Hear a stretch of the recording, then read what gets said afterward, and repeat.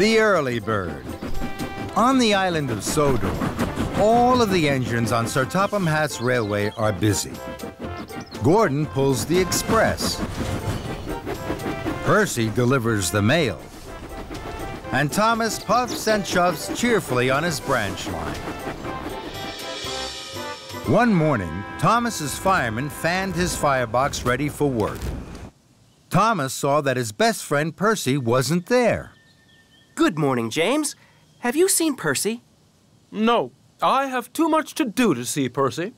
Then, Sir Topham Hatt arrived. Thomas, Percy has popped a piston. He has to go to the steamworks to be fixed. Percy won't be able to deliver the mail tomorrow morning. You must do it for him. Thomas was excited. He had never delivered the mail before. He tooted his whistle loudly. Yes, sir. I've always wanted to deliver the mail. Make sure you do a good job, Thomas. Of course I will, sir. Don't worry, sir. Then Thomas puffed proudly away to his branch line. Thomas stopped at a crossing. Gordon was there. Percy is being fixed. Tomorrow, I'm going to deliver the mail run for him. Percy's mail run? Have you asked Percy how to do it? Don't worry, Gordon. I know all about delivering the mail. Do you indeed? Then the gate opened, and Thomas puffed quickly away.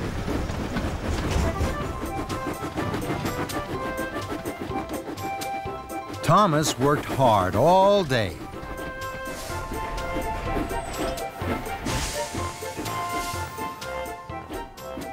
That night, he went to see Percy at the steamworks. Percy didn't look happy. Is your piston fixed, Percy? No, it's still broken. Don't worry. I'm going to do your mail run tomorrow. Thank you, Thomas. Shall I tell you what to do? I know what to do, Percy. Now, I have to go to sleep. I shall be up very early. Well, if you're sure, Thomas. Very sure, Percy. I have to go back to Tidmouth now. I need lots of sleep. Goodbye. Percy watched as Thomas chuffed away. The next morning, Thomas woke up very early. He felt very proud to be pulling the mail trucks. There wasn't a peep to be heard as Thomas chuffed across the island. Everyone was fast asleep. First, Thomas puffed to the quarry. I must let the quarry manager know that the mail is here. Thomas was excited. He blew his whistle very loudly. And then he chuffed cheerfully away. Thomas hadn't seen that his loud whistle had woken up Mavis. Who's making that noise? Next, Thomas chuffed to the docks. I must let the dock manager know that the mail is here. Thomas was excited. He blew his whistle even louder. And then he chuffed cheerfully away. What Thomas hadn't seen was that his good morning whistle had woken Cranky up. Who woke me up? This is fun!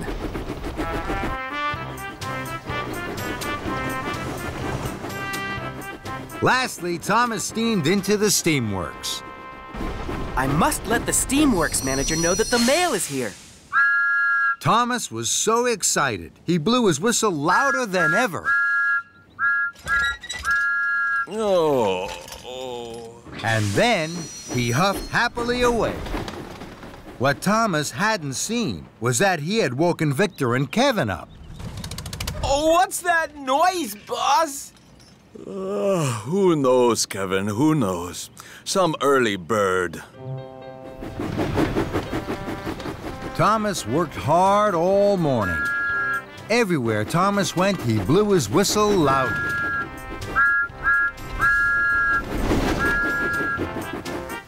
Delivering the mail is fun!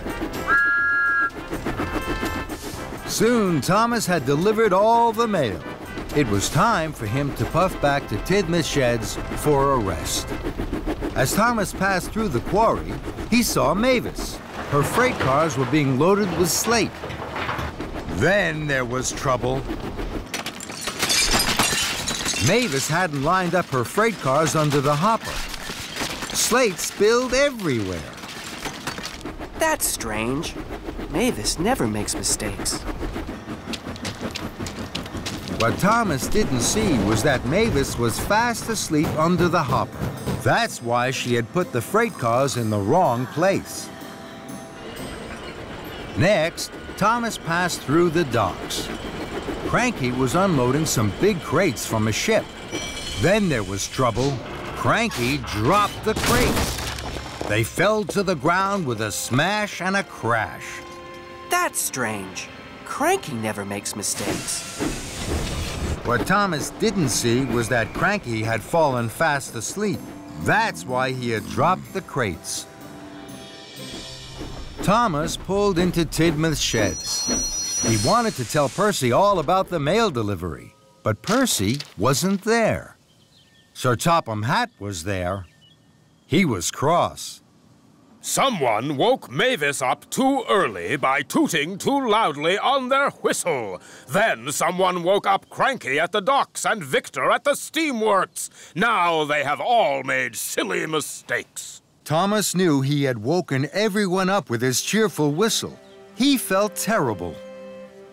I'm very sorry, sir. It was me. Then, Thomas, as Percy is still not fixed, you must do a better job tomorrow. I will, sir. I promise, sir. Then Gordon arrived. He had heard all about Thomas's trouble with the mail run. You were right, Gordon. Delivering the mail is a hard job. I should have asked Percy what to do.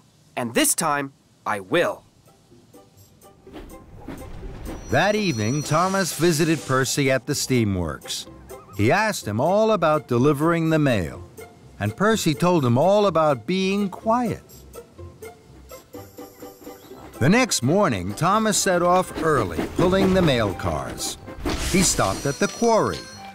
This time, he didn't blow his whistle. He puffed very quietly so that he didn't wake Mavis. Next, Thomas stopped at the docks. He didn't blow his whistle here either. And he didn't wake Cranky up.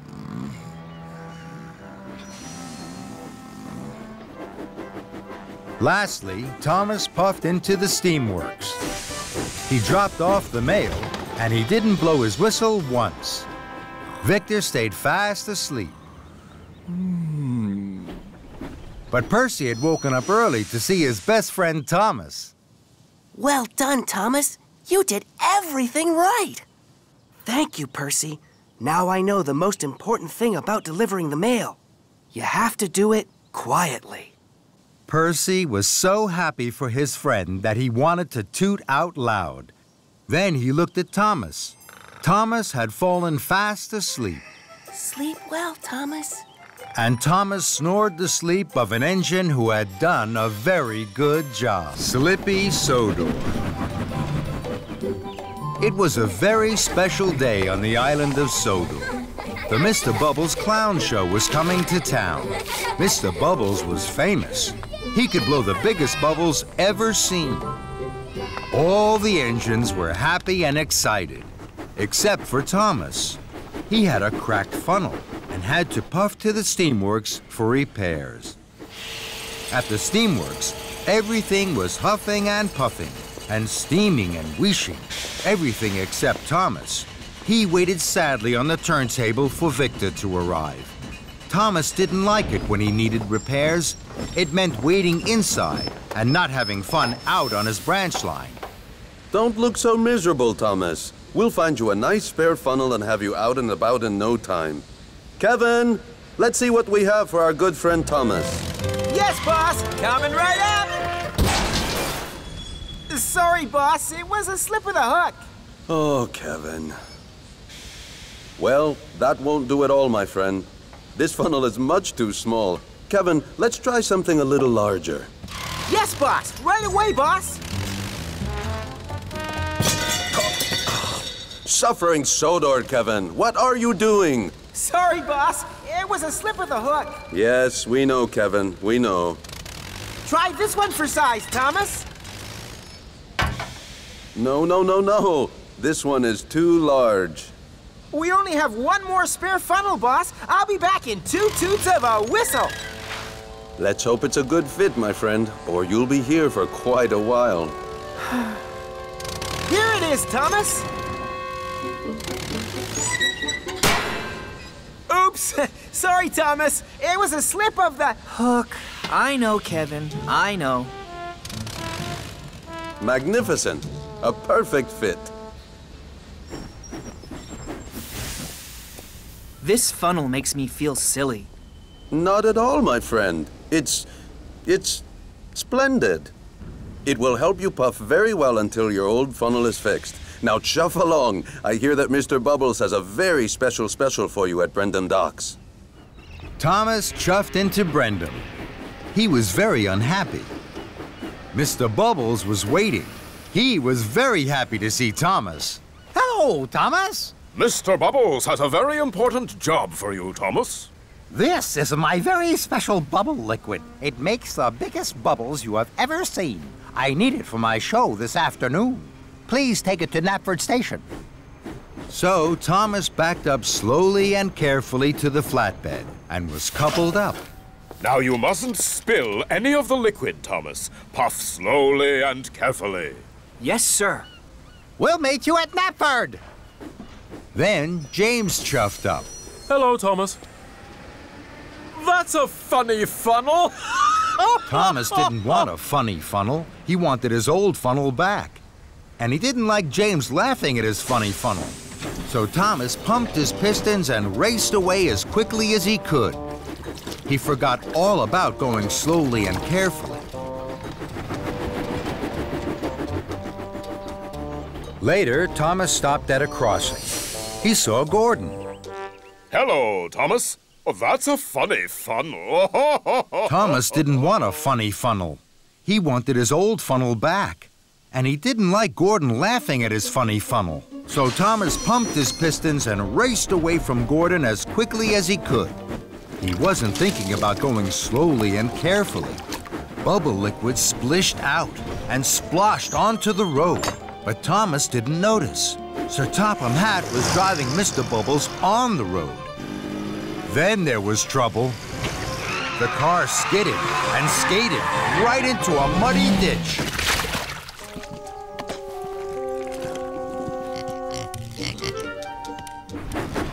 Thomas raced on.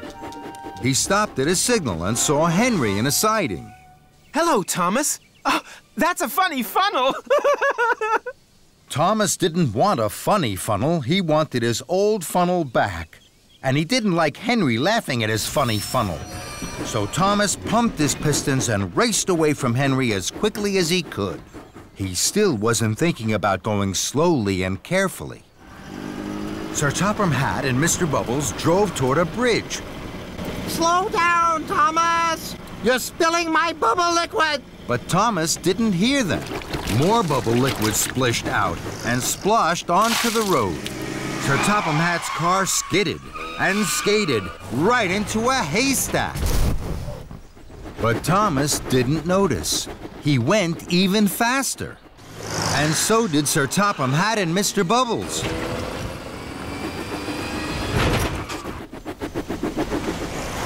Thomas didn't see them, but he did see a red signal.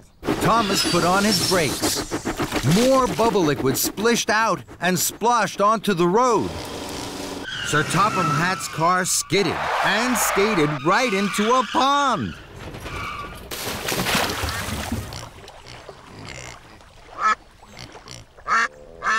But Thomas was too worried about his funny funnel to notice. He raced on towards Knapford. At last, Thomas puffed into Knapford, just as Sir Topham Hatt and Mr. Bubbles arrived. Sir Topham Hatt was very cross. Thomas, you were going much too fast. The special bubble liquid splished and splashed out of the tank. And now the tank is empty. And it's almost time for my show to start. The children will be very disappointed. Thomas felt terrible. I'm sorry, sir.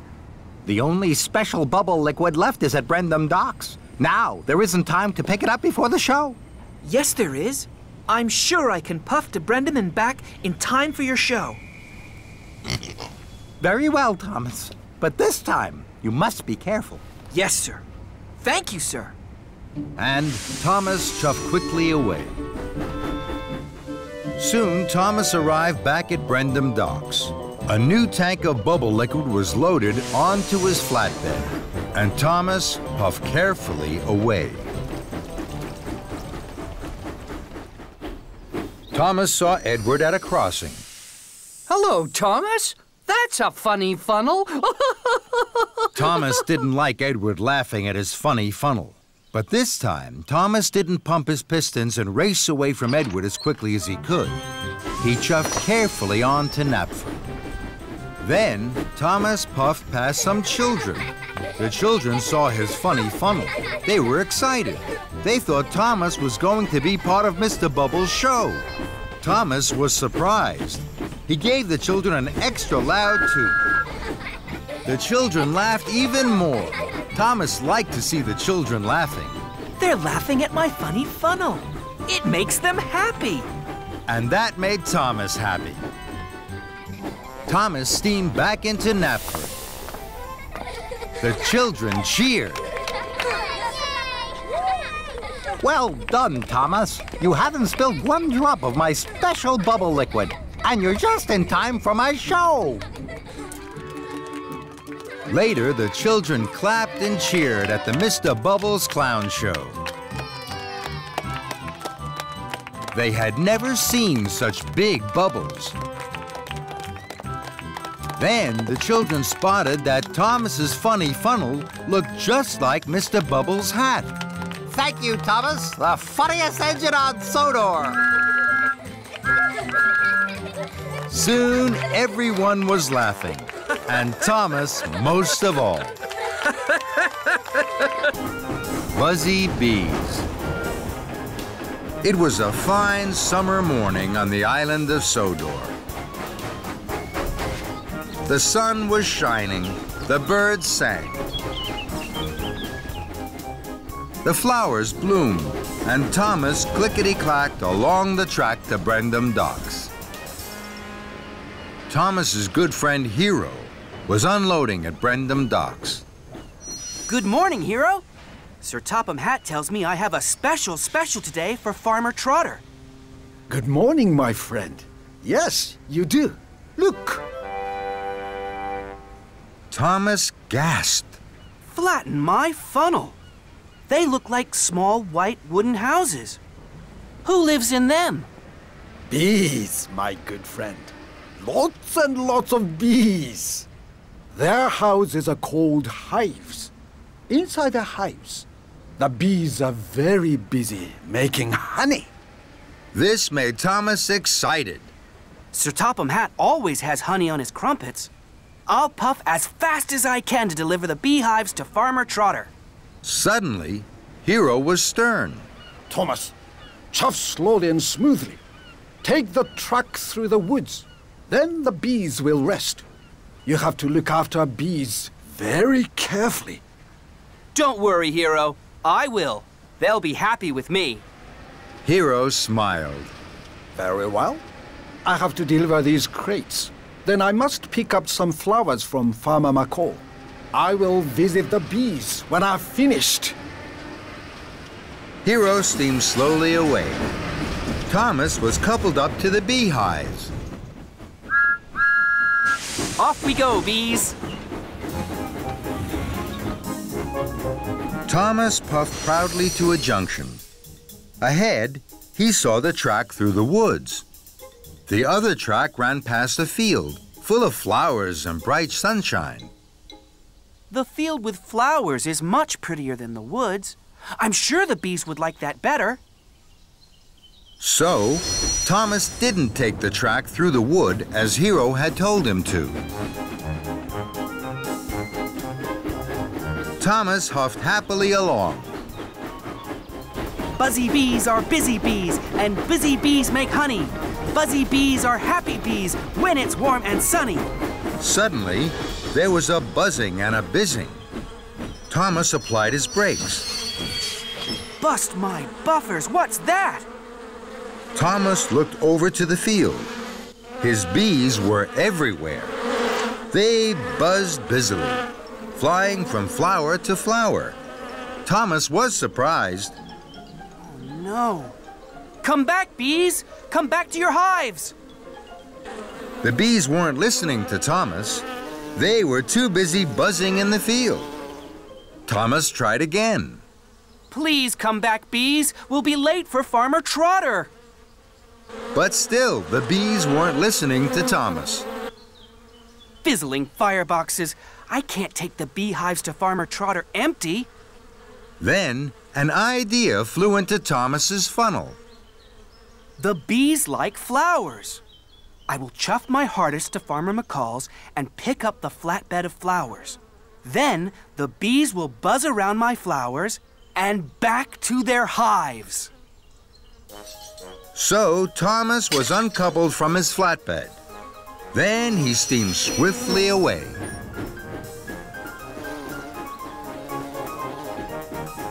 Thomas arrived at Farmer McCall's farm. He saw the flatbed of flowers. I'm sure Hero won't mind if I borrow his flowers. I'll bring them back as soon as the bees are in their hives again. And Thomas huffed happily back to the field. The bees were still buzzing busily from flower to flower in the field. Then they saw Thomas's flowery flatbed. The buzzy bees left the field and buzzed all around Thomas. They flew into his funnel. They buzzed his boiler and whizzed his wheels. Trembling tracks! This flatbed of flowers wasn't a good idea. Go away, bees, please! Buzz into your hives and make honey. But the bees weren't listening to Thomas. They were too busy buzzing. I must race like the wind. Then maybe the bees will be blown off my buffers and fly back to their hives. So Thomas pumped his pistons and raced away. But the bees didn't mind the wind on their wings. They flew round Thomas like a buzzing cloud. Thomas chuffed and puffed to a siding. Very well, bees. If you won't leave me, I will leave you.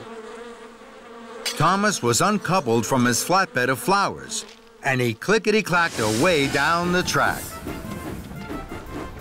Now the buzzy bees won't bother me. They're too busy making honey for Sir Topham Hatt's tea. Thomas chuffed to a junction. Hero was there. Thomas was surprised to see his friend. Hello, Hero. You look puzzled. I am Thomas. Farmer McCall's flowers have disappeared, and you have still not delivered the bees to Farmer Trotter. He's waiting and worried. Thomas looked at his wise friend Hero. He hadn't looked after the bees. He hadn't looked after their hives, and he hadn't taken the woodland track. But he had taken Hero's flowers.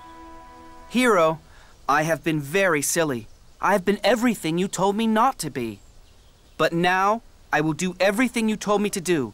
Please wait for me here. I will bring you back your flowers. Thomas's wheels started to whir, and his boiler started to bubble. Thomas had a lot to do.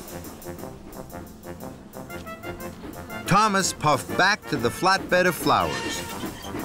The bees were still buzzing, but Thomas didn't mind. Follow me, bees. I'll take you back to your hives. And Thomas wheeshed away to the flatbed of beehives.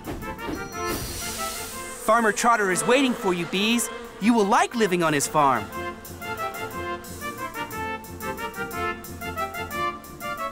Then Thomas chuffed carefully away and took the track through the woods. The woods were deep and dark. The bees felt cold. It's time to go home, all you busy bees. It's time to make honey in the shade of the trees. And the busy bees buzzed into their hives. Farmer Trotter was waiting for Thomas. He was very pleased to see his new beehives. Thank you, Thomas. But why have you brought me all those flowers? They're not for you, Farmer Trotter. Hero is waiting for these. I must hurry. Thomas pumped his pistons and puffed down the track. Hero was waiting for Thomas. So, my good friend, here are my flowers. I'm sorry, Hero. You will be late, I know. But from these flowers, Farmer Trotter will have the best honey on Sodor. The two friends smiled. It had been a very busy, buzzy day. The Lion of Sodor. It was a beautiful day on the island of Sodor. The sky was blue and the sun was shining brightly. Thomas was chuffing cheerfully to Brendam Docks. He felt very happy. Thomas had to collect a special, but he didn't know what it was. Hello, Cranky. Is my special ready? Yes, it is. The mayor is waiting for it at Knapford. You must puff very carefully. Thomas was puzzled. What is it, Cranky? It's the Lion of Sodor. Cinders and ashes, how exciting! I promise to take extra special care of it. I've never carried a real live lion before. When Cranky heard this, he was surprised. No, Thomas, the Lion of Sodor isn't a... But Thomas was too excited to listen to Cranky. He was already puffing proudly out of the docks. Thomas puffed happily along. Then he met Henry. Hello, Thomas. You look happy. What's your special? It's a lion. Bust my buffers. That's exciting. I only have sticky syrup to deliver. Suddenly, an idea flew into Thomas's funnel. I promised to take extra special care of my lion. I think he might really like sticky syrup. Could I have some for him, Henry? Of course. Thomas's engineer poured some sticky syrup into the lion's crate. Thank you, Henry. I have to hurry now. The mayor is waiting for the Lion of Sodor. Henry was surprised. Fizzling fireboxes! Thomas has made a mistake! Stop, Thomas! The Lion of Sodor isn't a... But Thomas didn't stop, and he didn't listen. Next, Thomas met Edward. Hello, Thomas. You look happy. What's your special? It's a lion. Flatten my funnel. How exciting. I only have to deliver fresh fish. I think my lion would really like fresh fish. May I have some for him, Edward? Of course. So Thomas's driver put some fresh fish into the lion's crate. Thank you, Edward. I must hurry now. The mayor is waiting for the Lion of Sodor. Edward was surprised. Clattering coaches. Stop, Thomas! The Lion of Sodor isn't a... But Thomas didn't stop, and he didn't listen.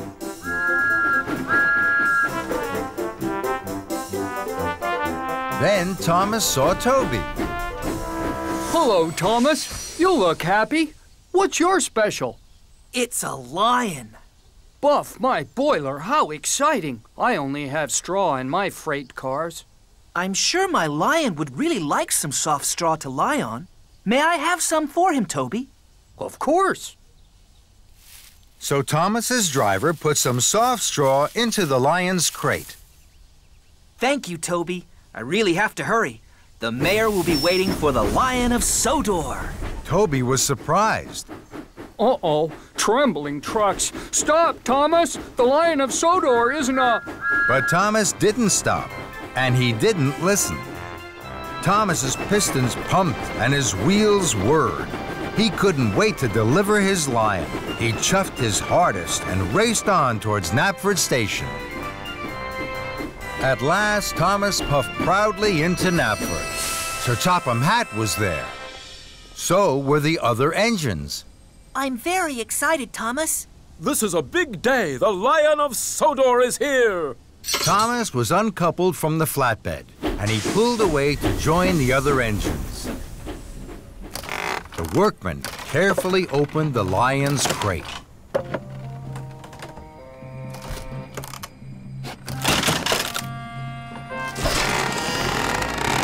Then the engines gasped. The Lion of Sodor wasn't a real lion at all. It was a statue. And now it was covered in sticky syrup, fresh fish, and straw.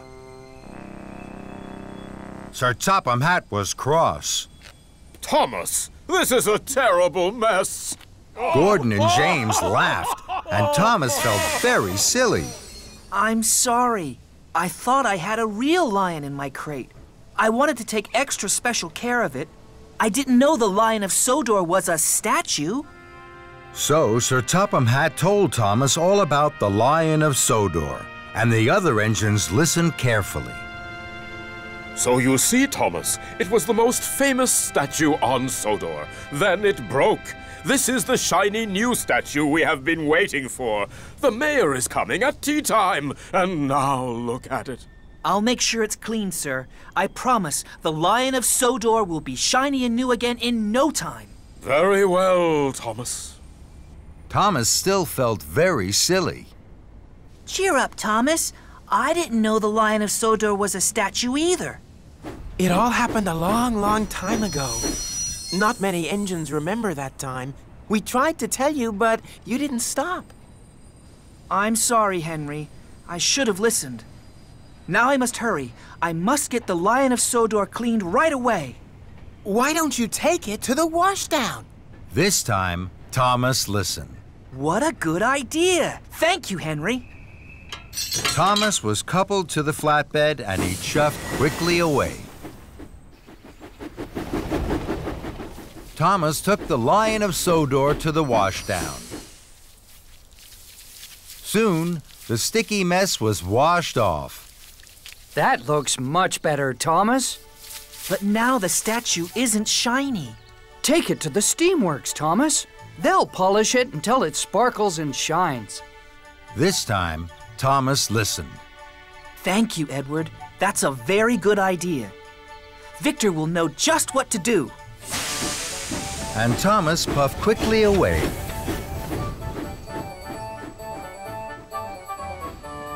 Thomas took the Lion of Sodor to the steamworks. Workmen polished the statue until it shined and sparkled, just as Edward had said. The Lion of Sodor looks much better now, Thomas. But it's nearly tea time. The mayor will soon be at Knapford, and it's a long way. Take the track by the windmill. That'll get you there in time. This time, Thomas listened. Thank you, Toby. That's a good idea. Thomas took the shortcut past the windmill. He huffed and puffed as fast as his pistons could pump towards Knapford. Children cheered and passengers waved as Thomas chuffed by. Everyone wanted to see the Lion of Sodor, and everyone wanted Thomas to stop. I can't stop now. I mustn't be late. The mayor will be at Knapford, and he won't wait. And Thomas whooshed on his way. Thomas puffed proudly into Knapford Station. The mayor had just arrived. He was delighted to see the new Lion of Sodor. The statue shined and sparkled in the sun. Well done, Thomas. This is the finest statue I've ever seen. And the cleanest!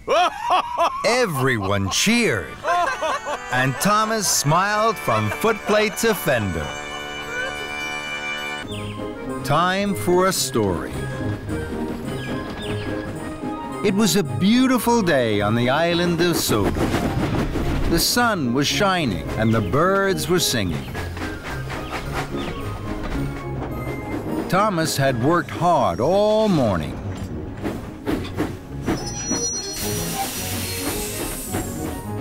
He tooted happily to the children as he chuffed back to Tidmouth sheds. Sir Topham Hatt was waiting. He had an important special. This afternoon, there is to be a special story time for the children at the library. I need an engine to collect the new storybooks from Maithwaite Station and take them to the library. Thomas wished his hardest that he would be given the special. Listening to stories with the children was his favorite thing to do. Thomas, you will deliver the special. Make sure the books are at the library on time. Thomas was excited. Yes, sir. And Thomas chuffed cheerfully away. Thomas puffed fast along the tracks. I mustn't be late for story time. I'll chuff and I'll puff to be there on time.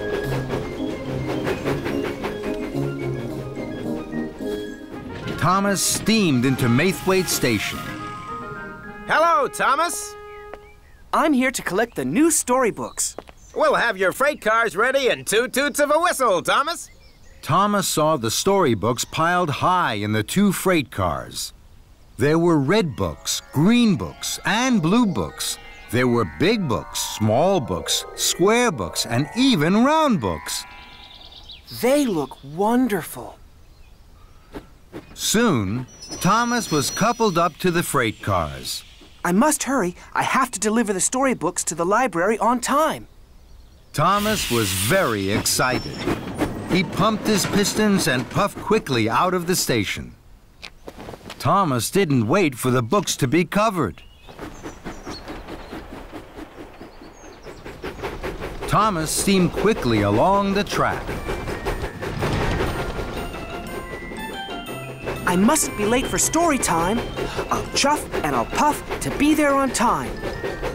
The books began to jiggle and joggle, but Thomas didn't notice. Thomas puffed fast towards the junction. He could see the signal ahead was red. I don't want to stop. The children are waiting for their special story time. Then an idea flew into his funnel. I can take the branch line.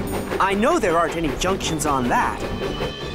So, Thomas puffed quickly down the branch line.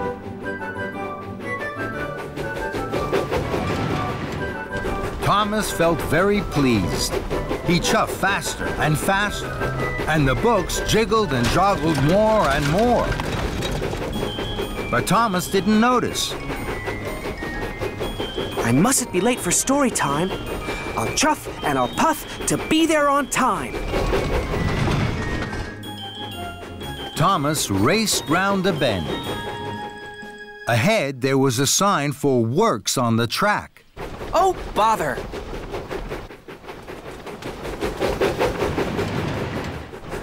I'm sure the works on the tracks won't stop me. So, Thomas puffed faster and faster. Then there was trouble. Workers were mending the broken track. The broken track was very bumpy. Thomas bumped and jumped. The books jiggled and joggled. Then Thomas hit the biggest bump of all. Whoa! Cinders and ashes! The freight cars bounced high in the air. They crashed and bashed. They clattered and shattered down to the tracks. Thomas put on his brakes. The books flew high and wide through the air and landed all over Farmer McColl's field. Oh my! The freight cars are broken. The storybooks are all over the field, and the children now won't have their special story time. And it's all my fault. I was in such a hurry to be on time, I didn't want to wait. I should have waited for the books to be covered, and I shouldn't have taken the bumpy branch line. Oh, dear. Fizzling fireboxes. What am I going to do? Thomas looked at the storybooks. The sun was shining on them. The books looked even redder and greener and bluer than they had in the freight cars. The storybooks look so pretty in this field. I wish the children could see them. Then an idea flew into his funnel. I'll bring the children to the storybooks. They can have a picnic story time in the sunshine. That really will be special. So, Thomas puffed off to collect the children. First, I must collect Annie and Clarabelle. Victor and Kevin were busy at work as Thomas chuffed into the Sodor steamworks. Hello, Victor. I'm here to collect Annie and Clarabelle. I'm going to take the children to a special picnic story time in the sunshine. That's a wonderful idea, my friend. The children will like that. They always have their best time with you, Thomas. Thomas was pleased Victor and Kevin liked his idea. Later, Thomas huffed happily out of the steamworks with Annie and Clarabelle. Thomas puffed proudly up to the library at the town hall. The children were waiting. They were very surprised to see Annie and Clarabelle instead of cars of storybooks. Today, I'm taking you to an extra special story time. It's a picnic story time in the sunshine. All aboard! The children had never had a picnic story time. They thought it was a wonderful idea. Thomas blew his whistle and chuffed cheerfully away. Thomas puffed towards the junction. This time, Thomas waited.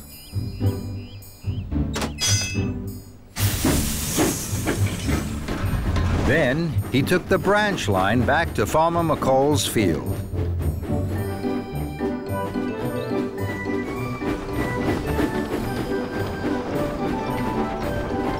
Thomas chuffed slowly and carefully up to Farmer McCall's field. Here we are, the Picnic Story Time Special. The children cheered. They could see all the different colored books in the field. They were very excited.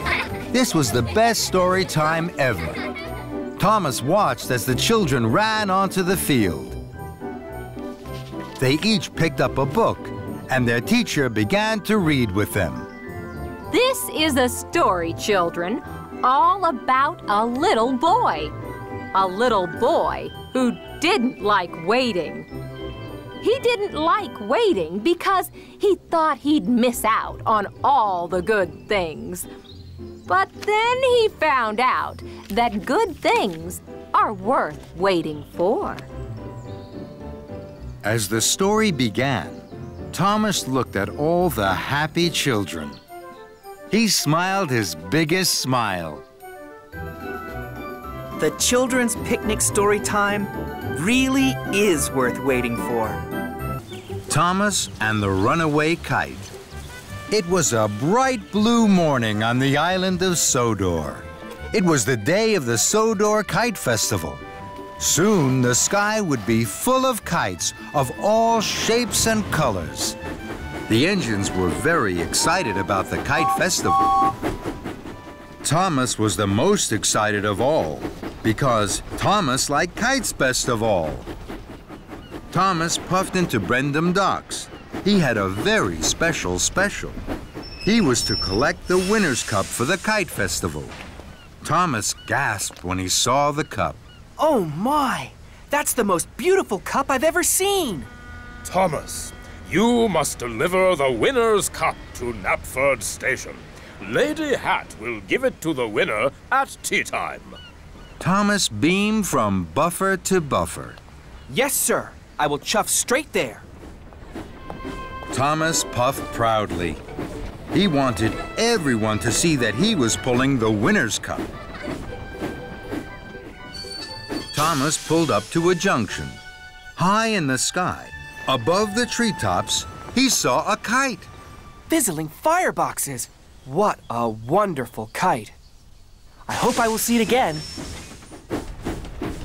Thomas huffed and chuffed to the top of Gordon's Hill. Then he gasped. There's that wonderful kite again. The kite belonged to Sir Topham Hatt's grandchildren. They wanted to win the cup at the kite festival. Charlie puffed up. Look at that kite swoop through the air! Look, there's Thomas! Suddenly, a gust of wind pulled at the kite. The kite flew up, up, up, and away. Sir Topham Hatt's grandchildren watched. They were very sad. Thomas wanted to help them. Don't be sad. I'll chase after your kite and bring it back to you. This made the children very happy. I'm the fastest engine on Sodor. I can catch up with your kite. I'll help you, Thomas. No, thank you, Charlie. I'm much faster than you. I can chase this kite all by myself. So, Thomas didn't go straight to Knapford with the Winner's Cup. He chuffed off, chasing Sir Topham Hatt's grandchildren's runaway kite. The wind blew the kite far down the tracks. Thomas whooshed and wheeshed. His boiler bubbled. His coal crackled. I must keep up with the runaway kite. I'll puff and I'll huff with all of my might. I'm the fastest engine on Sodor. Then, the wind blew the kite out of sight. Where has the kite gone? Hello, Thomas. You're huffing hard. Hello, Edward. I'm chasing Sir Topham Hatt's grandchildren's kite. How exciting. Can I help? No, thank you, Edward. I'm the fastest engine on Sodor. I can chase their kite all by myself. At last, Thomas caught up with the kite. He was excited.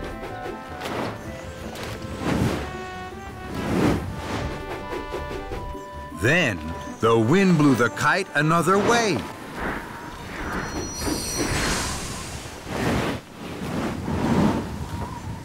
Cinders and ashes, come back, Mr. Kite, please.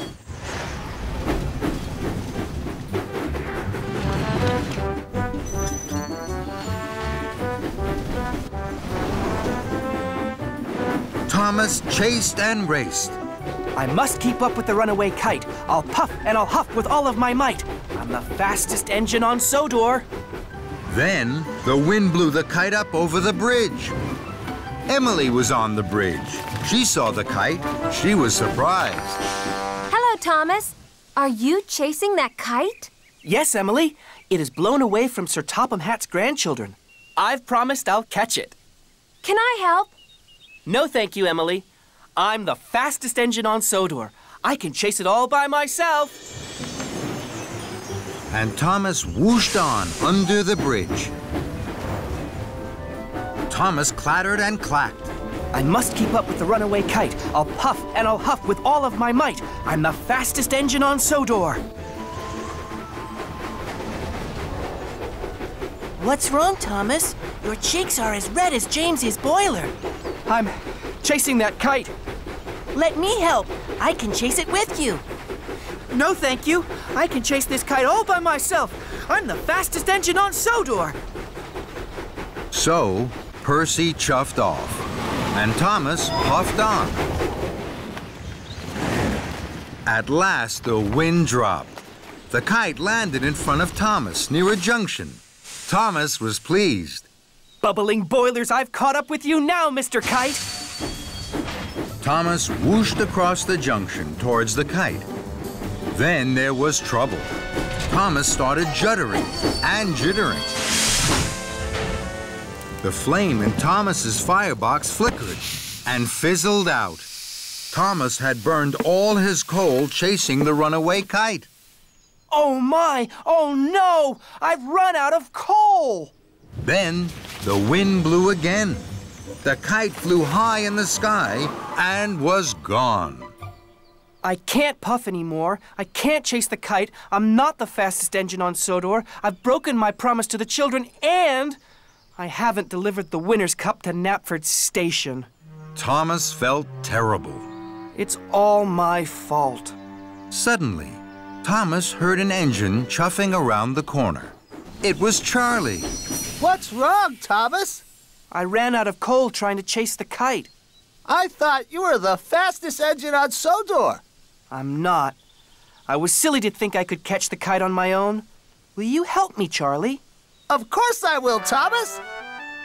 Charlie gave Thomas some of his coal. Soon, Thomas's firebox was burning brightly. Thank you, Charlie. I'm late. I must deliver the winner's cup to Knapford Station. Can you look for the kite, please? With all my huff and chuff, Thomas. So, Thomas puffed to Knapford with the winner's cup. On his way to Knapford, Thomas stopped at a junction. Percy, Emily, and Edward were waiting. You look sad, Thomas. I didn't catch Sir Topham Hatt's grandchildren's kite.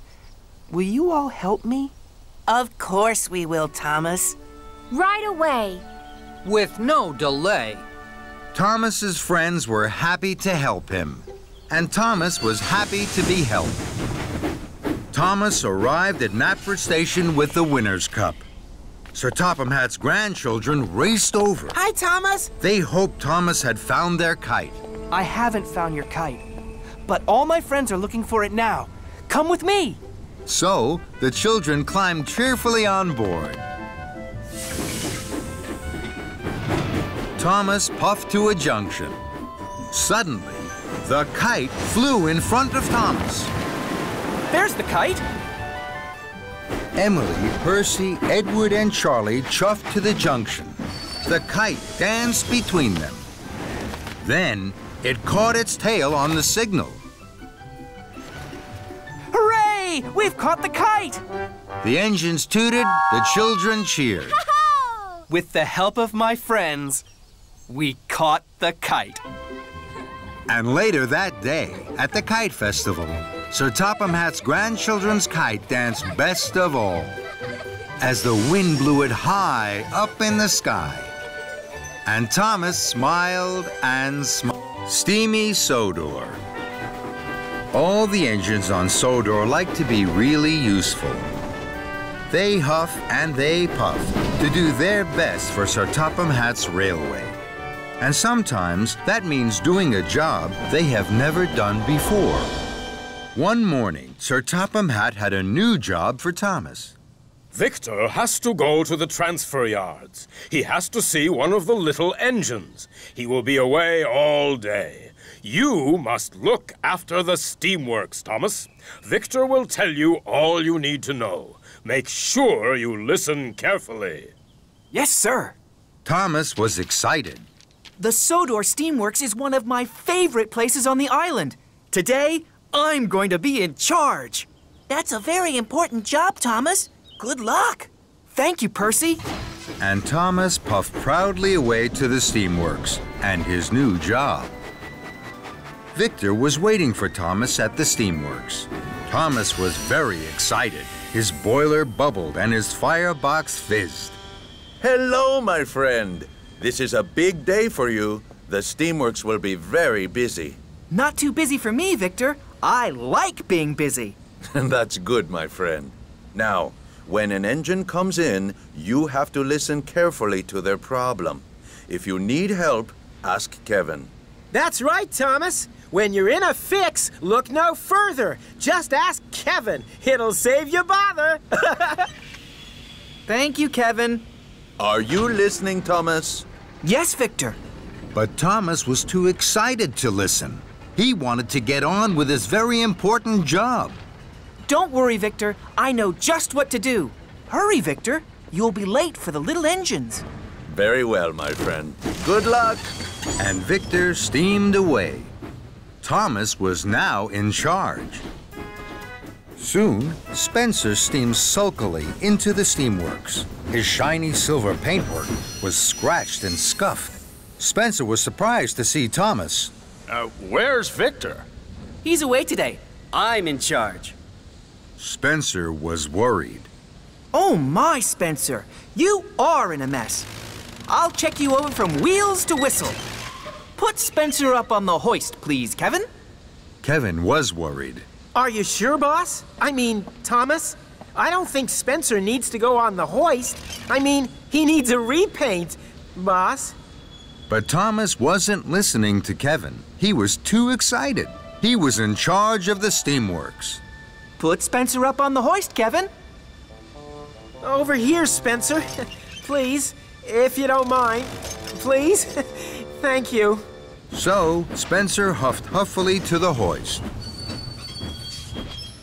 Then Henry chuffed in. Henry wasn't well. He spluttered and stuttered. He wheezed and sneezed. Henry was surprised to see Thomas. What are you doing here, Thomas? Victor is away today. I'm in charge. Henry sighed. Then he wheezed. Then he sneezed.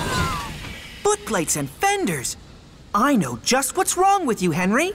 You have been given the wrong coal. Henry gasped. No, Thomas. It's not my... But Thomas wasn't listening. Don't worry, Henry. We'll have you puffing proudly in no time. Kevin, bring over some of Henry's special coal, please. But what about Spencer, boss? But Thomas wasn't listening. Quick as you can, Kevin. So Kevin trundled to the coal. Spencer sat sniffly by the hoist. Henry spluttered and stuttered. And Thomas felt pleased and proud. I like being in charge of the steamworks. Then James steamed snootily in. Straw and twigs blocked his funnel. Why are you here, Thomas? Victor is away today. I'm in charge. Bubbling boilers. You are in a mess. What happened to you? I can't puff properly. I know just what you need. Kevin! Yes, boss. I mean, Thomas. James needs a new funnel. No, I don't. But Thomas wasn't listening to James. But what about Henry's coal and Spencer on the hoist? Thomas wasn't listening to Kevin. Find the spare funnel, please. Kevin was now very confused. To find the funnel, he had to put down Henry's coal. But first, he had to raise Spencer on the hoist. It was all too much for Kevin. Oh, dear, boss. Thomas. Don't worry, Kevin. I'm in charge. Then there was trouble. Kevin reeled and rolled back towards the hoist. And with a biff and a bash, he hit a big green button. That made Spencer shudder into the air. Trembling tracks, what's happening? Kevin gasped. Heaving hooks! Sorry, Spencer. Then Kevin dropped Henry's coal right in front of Henry's nose. Bust my boiler and crashing coals. Kevin rocked and rolled into James. Mind my shiny red paintwork. James was so upset, he blew the biggest puff of steam he had ever blown. All over Victor. Victor had just arrived from the transfer yards. Now he was covered from buffer to buffer in twigs, soot, and straw. Victor's wheels wobbled and his steam stuttered. Sizzling Sodor! What has happened to my beautiful steamworks? Thomas looked at Victor, and then at the mess and the muddle. Cinders and ashes. This is all my fault. No, boss. I mean, Thomas, I'm sure it's my fault. I'm sorry, boss. I did try to say, boss. No, Kevin. It's not your fault. I didn't listen to Victor. I didn't listen to you. And I didn't listen to my friends. I was too excited and too silly. I think, my friend, you are right. What will you do now? I'm sorry to all of you.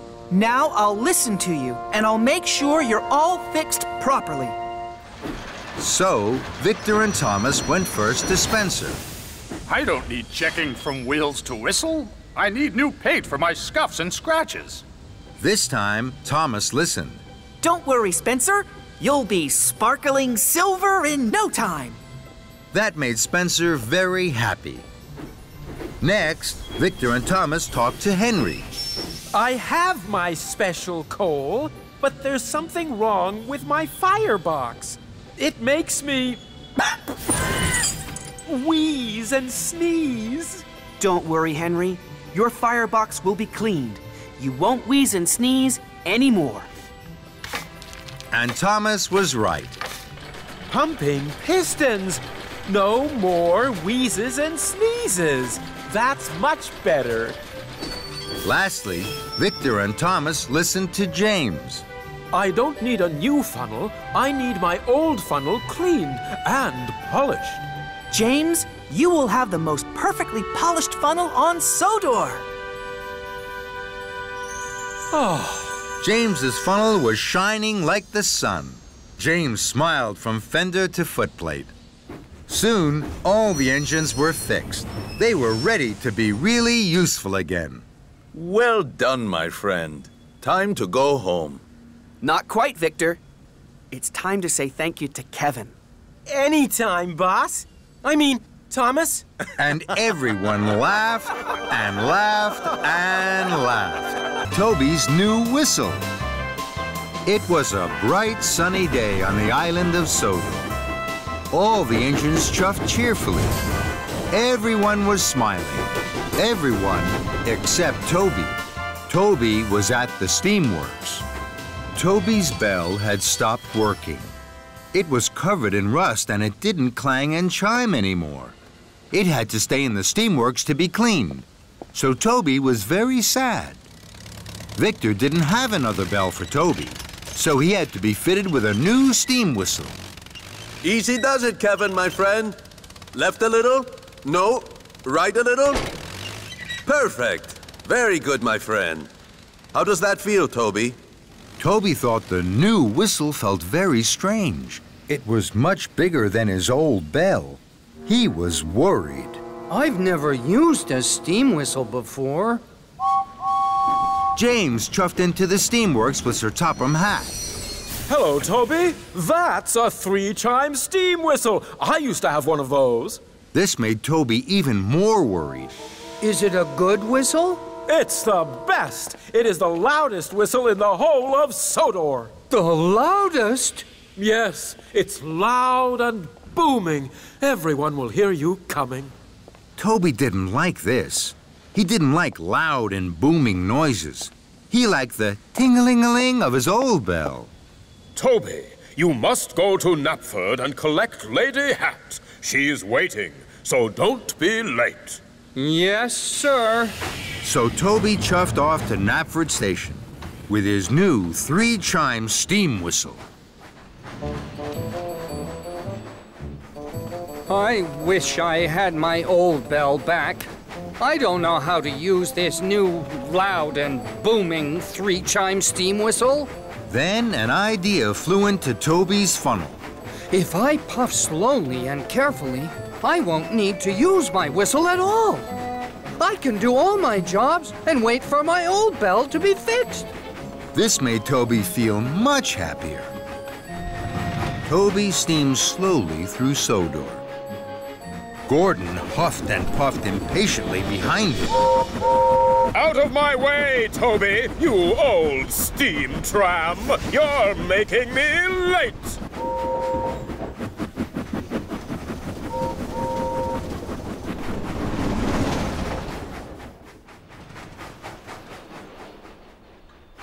Later, some cows were on the tracks in front of Toby. He couldn't puff past them.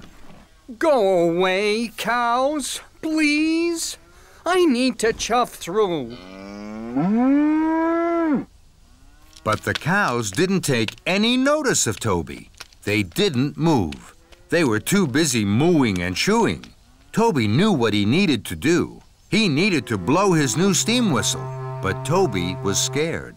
I don't want to use this new 3-chime steam whistle. I wish I had my little bell back. Then another idea flew into Toby's funnel. I know what I can do. I'll get help. So, Toby reversed down the track to find help. Some farm workers were working in the field. Excuse me. Hello? Hello? The farm workers didn't hear Toby. Toby blew steam and rattled his rods. But the farm workers still didn't hear Toby. They were too far away. Bust my buffers, they can't hear me. Toby knew he should use his new steam whistle. but he was still too scared. I wish I had my little bell back. So Toby puffed on. Somewhere he had to find help. But Toby couldn't find anybody to help him. So he huffed back to the cows. I do hope the cows have gone back to their field now. But the cows hadn't gone back to their field. They were still mooing and chewing all over the tracks. Oh, no! Toby tried to biff them with his cow catcher, but they still wouldn't move. Oh, no, Henrietta! I think we're trapped. Then there was trouble. Toby heard a noise that made his wheels wobble. Another engine is coming! They'll crash into the cows! The engine steamed around the corner. It was Thomas. Thomas was racing like the wind. His firebox was fuming, and his boiler was burning brightly. I have to tell Thomas about the cows. I'll have to use this new whistle. Toby closed his eyes. His firebox flared. Steam blew into his new 3-chime steam whistle. It was the loudest whistle anyone had ever heard on Sodor. What was that? It was a 3-chime steam whistle. They're the best whistles ever. I wonder who blew that. Thomas heard the 3-chime steam whistle. Cinders and ashes! I must stop! He applied his brakes. Thomas screeched and skidded. Sparks flew and tracks trembled. Toby didn't dare look. Phew! Thank you, Toby. Your whistle told me there was trouble ahead. Toby felt very proud. I'm pleased I used my 3-chime steam whistle. It was even louder than my bell. Thomas was proud of his friend Toby. Together, with their whistles and wish, Toby and Thomas moved the cows from the track. Then, Toby remembered Lady Hatt. Fizzling fireboxes. I've forgotten all about Lady Hatt. She's waiting for me at Knapford. I must puff faster than Gordon to chuff there on time. Don't worry, Toby. I'll puff with you. We're sure to make it together. Thomas and Toby puffed and puffed toward Knapford Station. Suddenly, Sir Topham had arrived. He was very cross. Toby, Lady Hatt waited for a very long time. Now Gordon is taking her home. Toby was upset. He knew he hadn't been a really useful engine. I'm sorry, sir. Then, Toby stopped. He saw something ahead.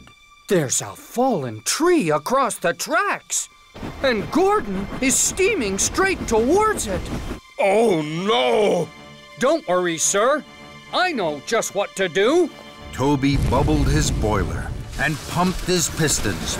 He blew his 3-chime steam whistle as loudly and as boomingly as he could. Gordon heard Toby's whistle. He applied his brakes and screeched to a halt. Toby, did you blow that whistle so loudly? Yes, I did. It was my new 3-chime steam whistle. For a steam tram, you have a lot of puff. Thank you. Well done, Toby. Toby couldn't have felt more proud. Good job, Toby. Toby was back at the steamworks. His little bell was ready. It glistened and gleamed as if it were brand new. Toby was happy. Bye-bye, big new steam whistle. Victor and Kevin had heard the news that Toby had saved Thomas and Gordon. Well, Toby, my friend, it sounds as if you had a very busy day. Did you like the new 3-chime steam whistle? It was very useful. You can keep it if you like, my friend. No, thank you. My bell is the best of all. Double trouble. All the engines were very excited. They chuffed cheerfully and chattered as they clattered along the tracks. Today was Sir Topham Hatt's birthday, and there was to be the grandest birthday party on Sodor. Thomas had a very special. He was to pick up Sir Topham Hatt and Lady Hatt for the party. As Thomas approached Maithwaite Station, he gasped. Ahead, he could see Sir Topham Hatt already on the platform. Cinders and ashes, I must be late. Thomas pulled into the station. He was worried. I'm sorry, sir. I thought I was early. Sir Topham Hatt turned around. Thomas gasped. Sir Topham Hatt had a mustache. Thomas was so surprised he nearly popped a piston. Thomas, my good friend, you're looking perfectly polished today. Thank you, sir. Sir Topham Hatt chuckled so loudly his top hat wobbled. Thomas was puzzled. Sir Topham Hatt never chuckled so loudly that his top hat wobbled, and Sir Topham Hatt never called Thomas his good friend. I know, Thomas. Let's go to the Whispering Woods. It's one of my favorite spots. We have plenty of time before the party. All aboard! Now Thomas was even more puzzled. He wanted to ask about Sir Topham Hatt's new mustache and why he was acting so strangely. But Thomas didn't want to look silly, so he decided not to ask. Thomas pulled away from Maithwaite Station and chuffed towards the Whispering Woods. Thomas puffed up to the Whispering Woods. Edward was there. Edward had brought children to visit the woods. Then he was to take them to the party. Hello, Edward. Hello, Thomas. You look worried. Thomas was worried, but before he could explain, Sir Topham Hatt climbed down. Marvelous! What fun! Please, sir, we can't stay long. The children mustn't be late for the party. Oh, party smarty, Thomas. We have plenty of time. You worry too much. And Sir Topham Hatt strode off. Hello, children. Who'd like a game of hide and seek? Did Sir Topham Hatt say a game of hide and seek? Yes, he did. And Thomas's wheels wobbled with worry. Sir Topham Hatt played hide and seek for a long time. He was very happy. So were the children. Edward was puzzled.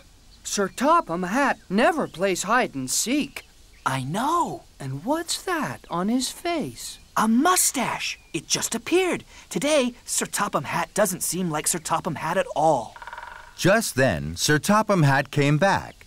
Thomas wanted to ask him if he was feeling all right, but he didn't want to look silly. Thomas knew that silly engines weren't really useful engines, so he didn't ask any questions. We must hurry now, sir. We'll be late. And so will the children.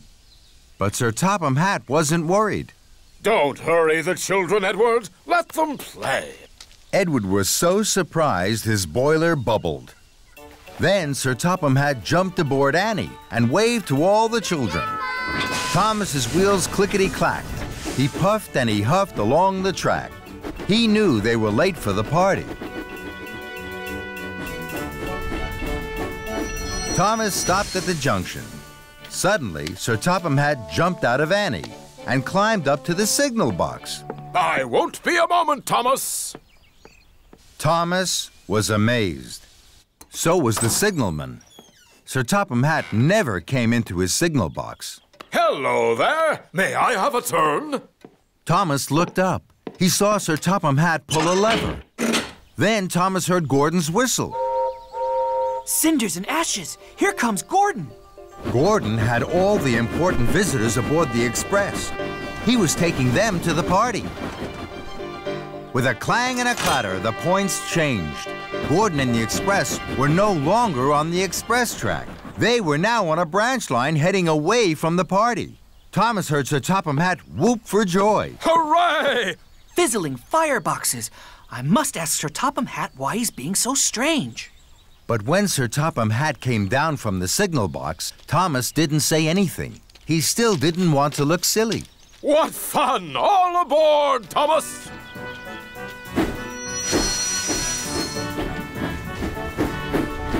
Thomas raced towards Maithwaite. Lady Hatt would be waiting. They were very late. Thomas was worried. First, Sir Topham Hatt had a mustache. Next, he wanted to play hide-and-seek with the children. Then he sent Gordon off the express line and away from the party.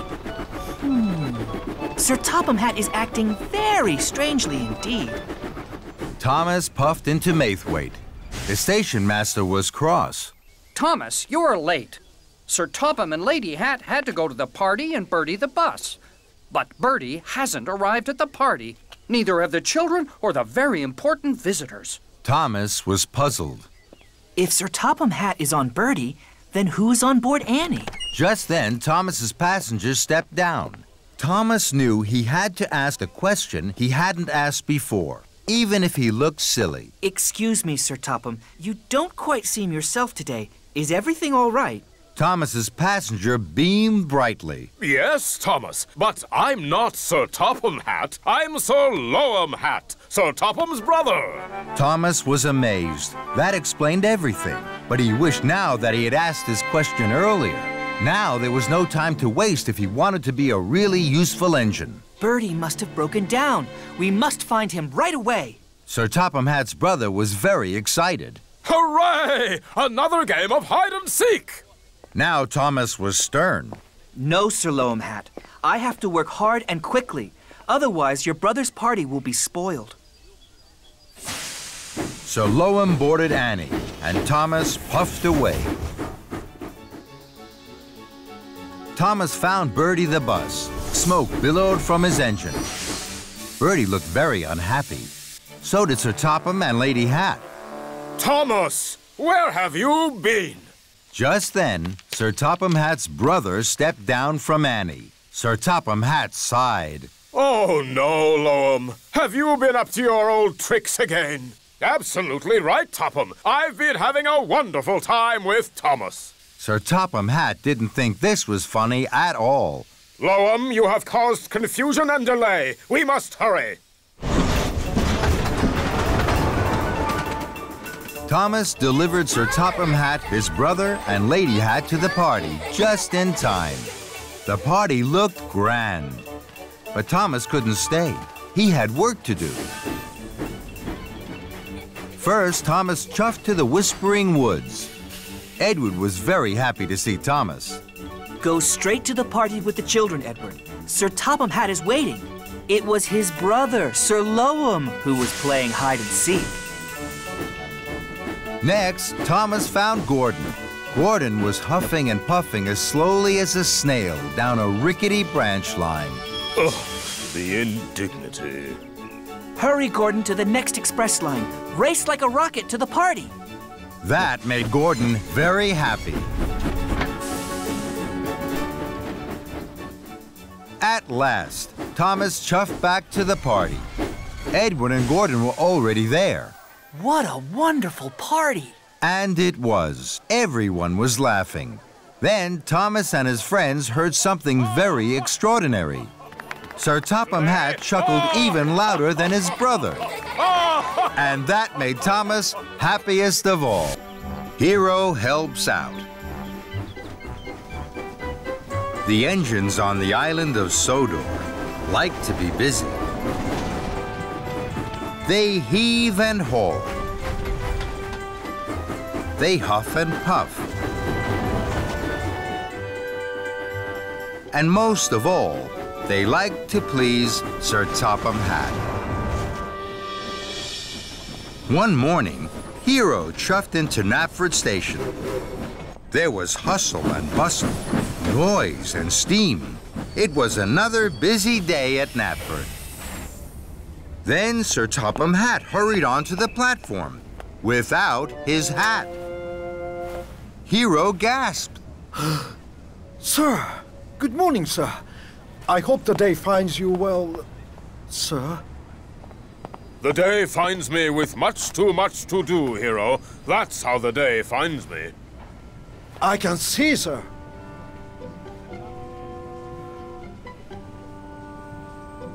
What are you staring at, Hero?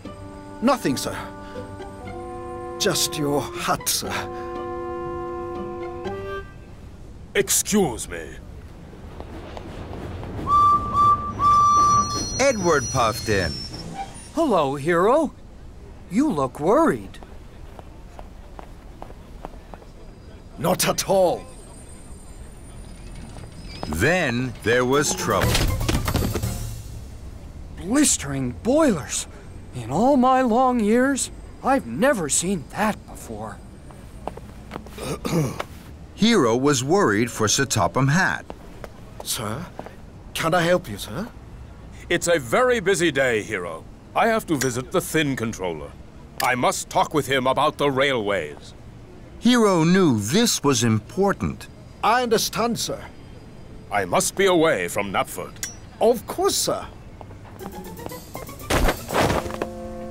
Now, Edward was worried. Sir? Not now, Edward. Edward was still worried. I have to pick up visitors from Brendam Docks. I don't know where to take them. Hero didn't know where the visitors should go either, but he didn't want to bother Sir Topham Hatt.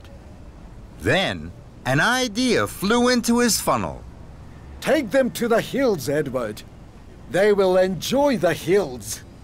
So, Edward puffed away to Brendam Docks and the hills. Hero felt happy. He was master of the railway, as he liked to be. Hero puffed up to the water tower. Thomas was there. He was taking on water. Hello, Thomas. Hello, Hero. Where are you going, Thomas? To Knapford. I must ask Sir Topham Hatt where to take these crates of benches and tables. Hero still didn't want to bother Sir Topham Hatt. Sir Topham Hatt is busy now, Thomas. He will tell you where to go later. You have time to visit your friend, Farmer Trotter.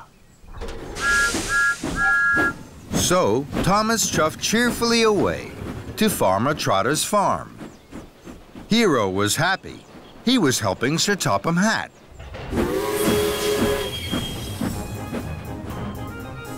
Hero steamed up to a junction. Percy was there. He had a flatbed full of quacking ducks. Hello, Percy. How are you? Percy was worried. Hello, Hero. These ducks are very noisy. They want to go swimming. I have to find Sir Topham Hatt. He will tell me where I must take them for a swim. Hero still didn't want to bother Sir Topham Hatt. Sir Topham Hatt is very busy, Percy. Perhaps you could puff to the Finland. The ducks will be happy there. Thank you, Hero. Hero was happy. Helping Sir Topham Hatt was the best job he had ever had.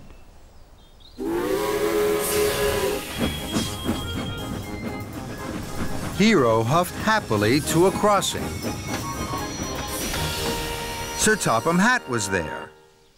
Hero, while I was with the Thin Controller, I heard worrying news.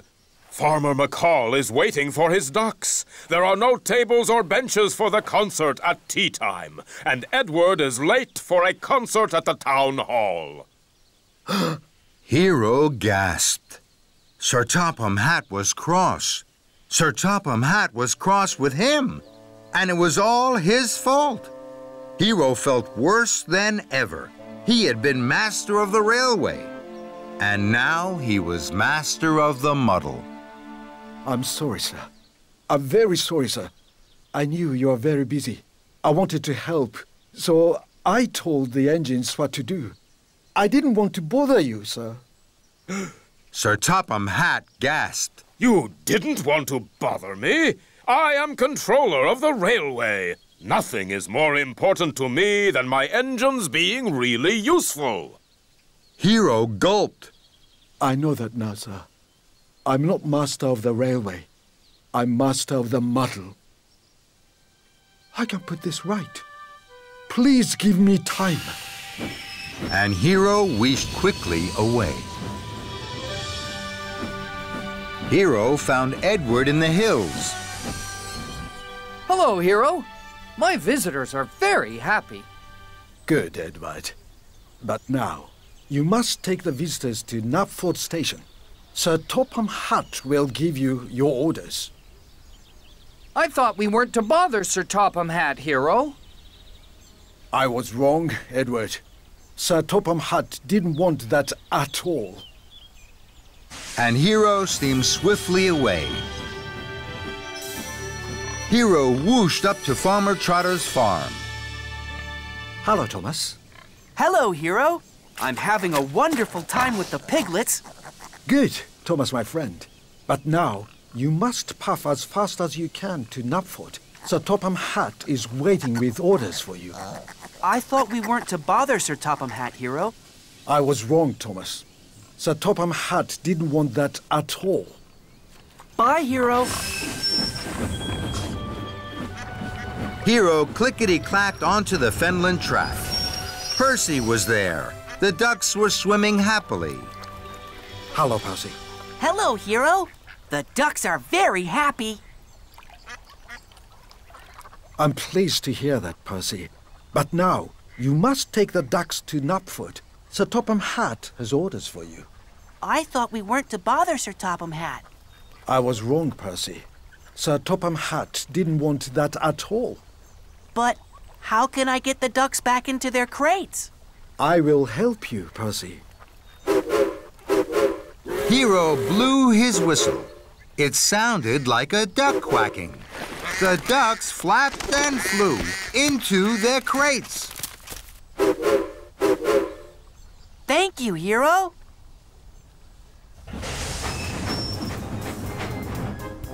Later, Sir Topham Hatt had given his orders to the engines.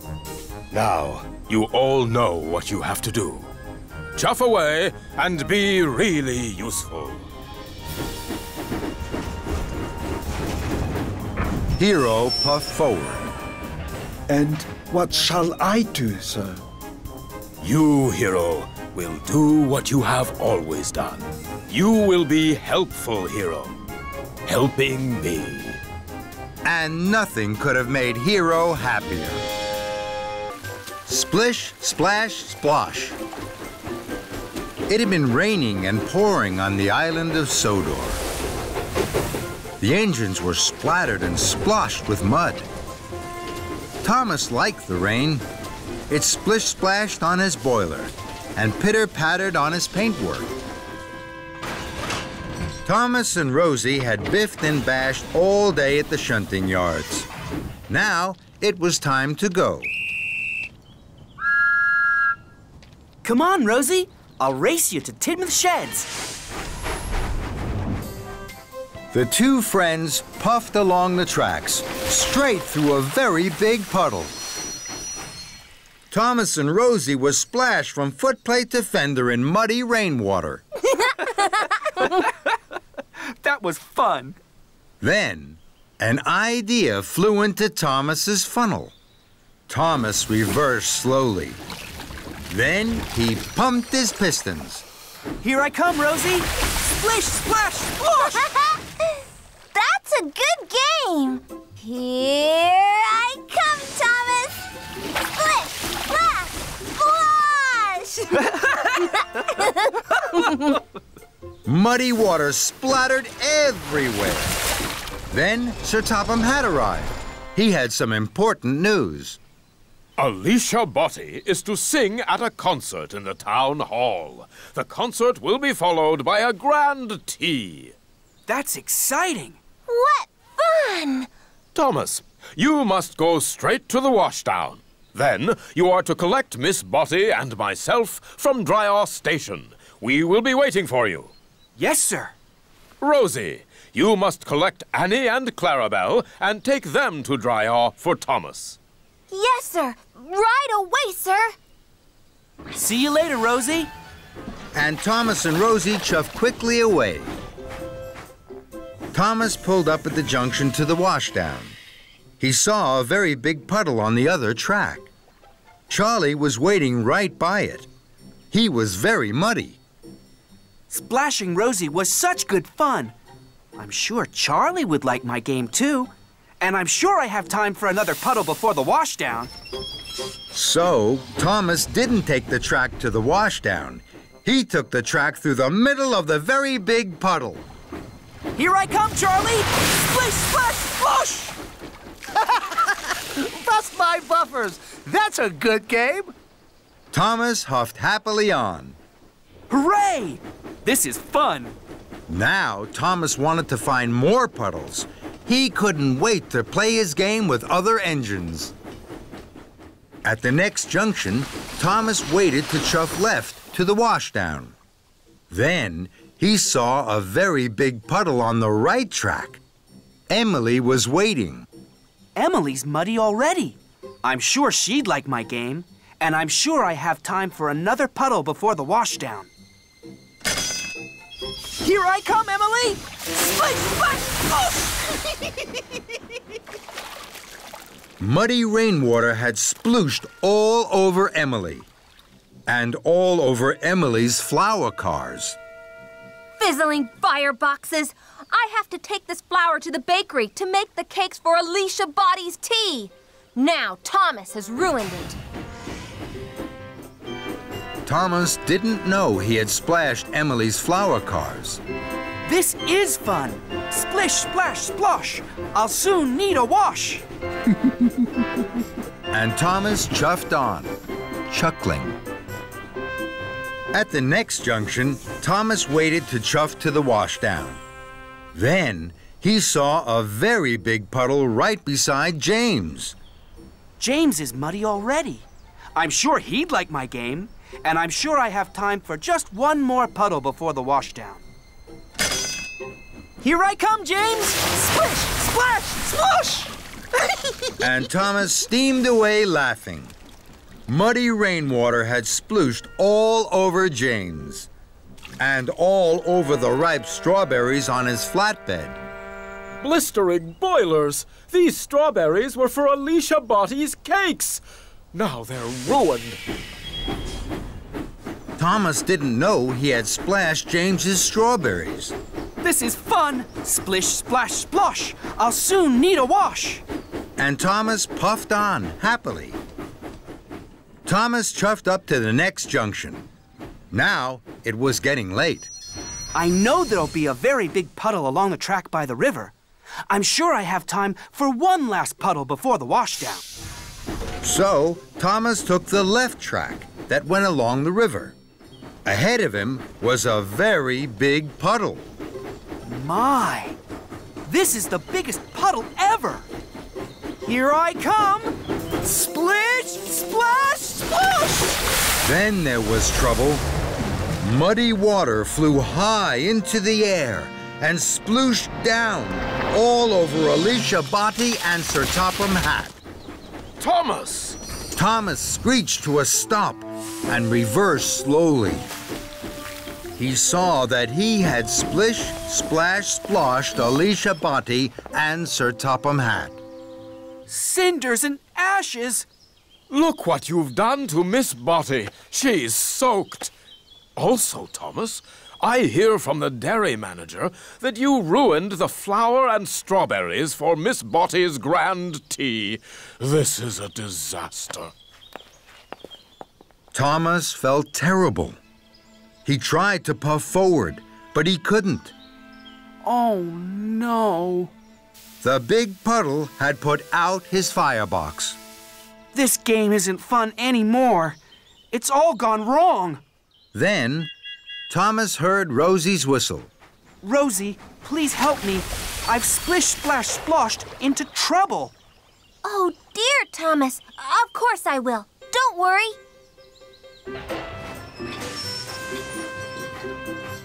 Rosie heaved and huffed Thomas onto dry tracks.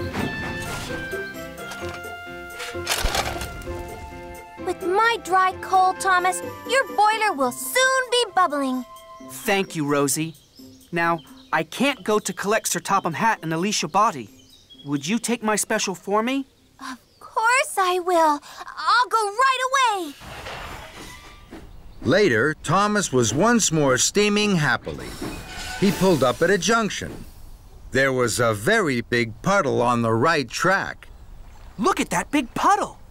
It's perfect for splish, splash, sploshing.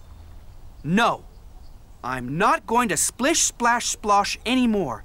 I must make sure that Alicia Botti's grand tea is on time. And Thomas puffed along the left track to the bakery and away from the big puddle. Thomas arrived just as James and Emily had delivered fresh strawberries and flour to the bakery. Your silly game means we'll be late for the concert. No, you won't. I'll wait here for the cakes. Then I'll deliver them. You can go to the washdown, then you'll both be clean for the concert. Thank you, Thomas. Now I'll be shiny and best, and gleam more than the rest. Thomas puffed in with the fresh strawberry cakes for the grand tea. You're just in time, Thomas. Thank you, sir. I'm sorry I caused confusion and delay. Rosie puffed up to Thomas. I found another puddle. It's perfect for our game. We can play again. No thank you, Rosie. I think I've done enough splish, splash, sploshing for one day.